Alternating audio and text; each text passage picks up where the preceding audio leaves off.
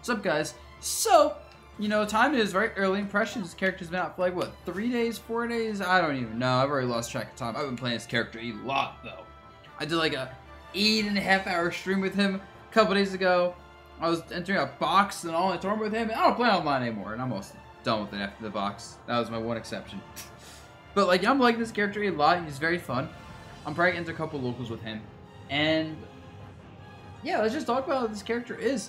I said before this character was released based on the trailer, he's going to be a character that doesn't appear strong. Like, right off the bat, people can say, oh, he looks kind of weak, and not realize that a lot of his strength isn't in, like, the obviously broken stuff, but it's in the more technical stuff and the meticulous, like, things you have to find out through labbing, along with the fact that he's a very versatile character with very few weaknesses. Because I think in Ultimate, a lot of characters tend to be, like, very, very skewed towards their strengths and weaknesses. You know, like, very good at what they do and then very bad at what they don't do or what they're exploited by. And I don't think Sora falls into that. I think the only thing really, like, the only thing he has that's, like, particularly exploitable is just, his weight, obviously, and then, like, his really bad double jump. Not even the floatiness, necessarily, because being floaty can be good, especially with his mobility in the air, but just, like, this double jump. But outside of that, he's actually very well-rounded. He kind of has a little bit of everything. He has a burst game with, like, dash attack. He has zoning with his sword moves, his projectiles. He has a good combo game. He has good recovery tools, edge guard tools. He has a counter, which I think is really nice to have. He has these wide hitboxes, of course, that linger. So, he really has quite a bit of stuff. He's a little bit slow, of course, but not, like, unbearably slow, to be honest. And, yeah, so, and I think this character, how he's going to evolve, and honestly, this is why I think this might be a me character, right?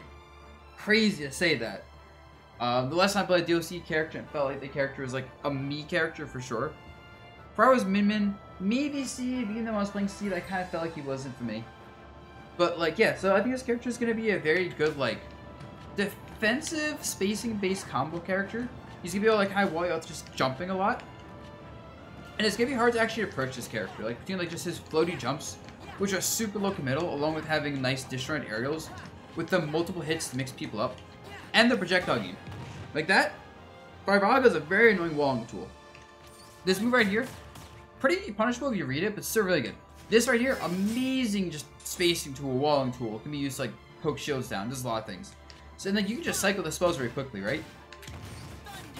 I was thinking Short Thunder in particular is very strong, because I think the tighter spread is really nice as opposed to Standing Thunder, which is, like, a little bit too far. It's kind of like using, like, Palutena, like, Explosive Flame, where it's like the far version is good, but sometimes it's a bit too far, but the close version is, like, really annoying, because if you're next to Palutena, she can just go, like, dash back, side B, close range, and it's like, shoot.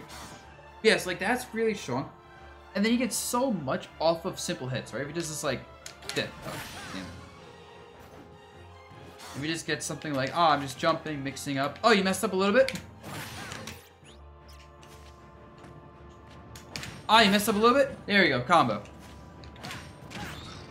So, and the fact that that always works is a big deal, because you can't, like, overextend versus him too much, because you might just nair forward smash and you might just die. And then he also has stuff like, you know, just normal combos like this. Oh my god, like some basic stuff like that, which is really nice. A really good juggling game, because even though he's kind of slow and floaty, this up air is really nice. Like, just doing like this is really nice. Along with this dash attack to catch landings and projectiles as well. And a counter to punish any sort of aggression if, like, someone's too obvious. And they're playing like a character like a heavyweight with these big, powerful hitboxes they want to throw at a disadvantage. So it's like, he has a very strong juggle game that converts, and he converts into that very easily from his normal combos. Like, ah, I do this. Okay, let's just go for this. Okay, that's just more to the side, but you gotta, like, say, like, this. Oh, juggle time. Just keep doing this. And come off the top as well, and it's like, he's really scary to be juggled by. So the fact that he sets it up so easily, it's so consistent, so safe as well, because it's just a big hitbox, and he's so floaty, he can drift out of bad spots in case he overextends. And he can kill.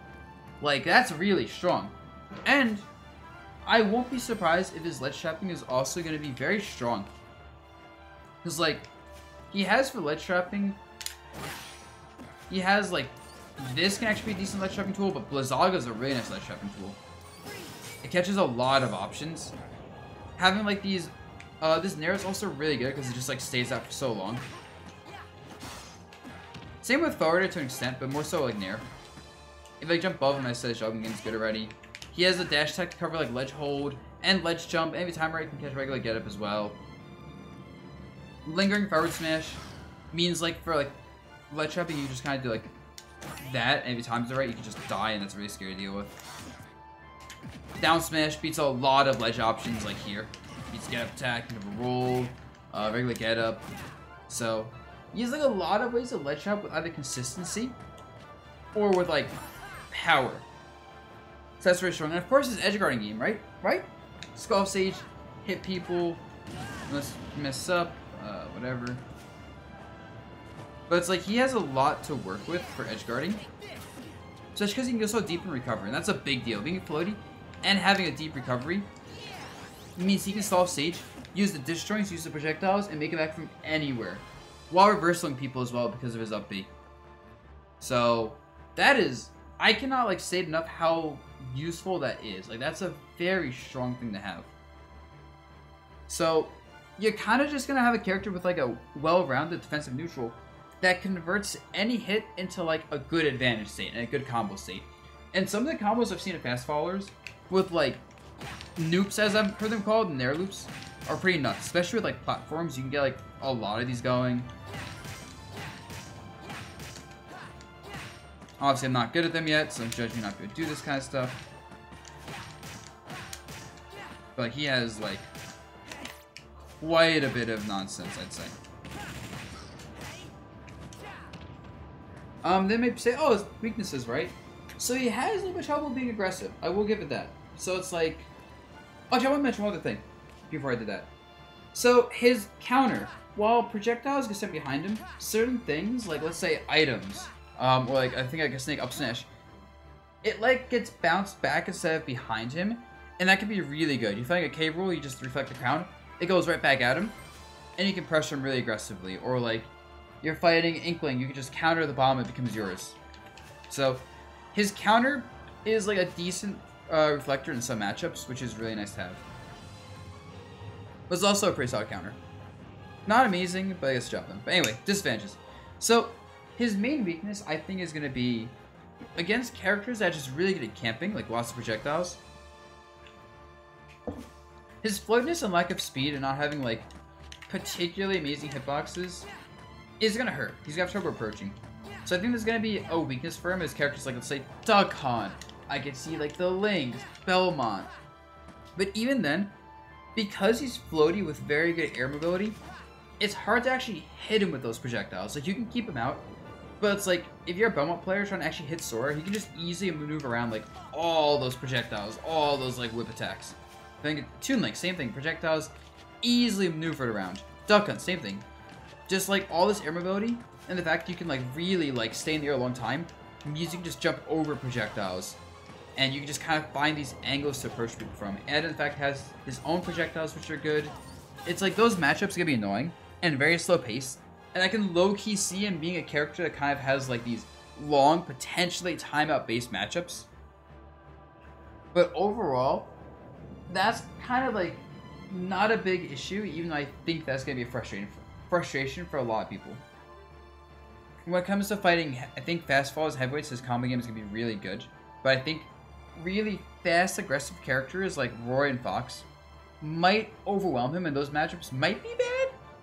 I say might because his combo game on them is so good, but like he might just get overwhelmed and blown up by their raw speed because his frame data isn't the best. A lot of his attacks have a little bit of startup, not the best end leg. He doesn't have the best stuff on block, so it's like he can't like pressure shields too well. Although mix up things like this and drifting back. He can bait out stuff on shield, and this is actually a big deal. If someone like blocks an attack, he can be like, alright, run up there, drift back, bait out like a rising aerial, and then just punish. So like that's his shield mix-up game. It's not like just committing to attacks, it's going for an attack, drifting back, and seeing what happens. Which is gonna be a little awkward to like use when going for combos, because you might be like, oh, I'm gonna jump in there, and then like drift back, and then like, oh, I hit him? Well, I don't know, he's still, oh, yeah. He can still drift back and like still like hit people too.